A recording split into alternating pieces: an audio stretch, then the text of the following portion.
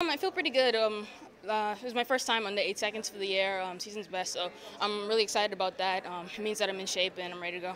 Yeah, to run a season's best in a World Championships qualifier is pretty good, isn't it? Do you still have some left behind for the next rounds? Definitely, definitely. I wasn't too pressed. I'm not extremely tired right now, so I feel with some rest tonight and tomorrow I can come back and do it again.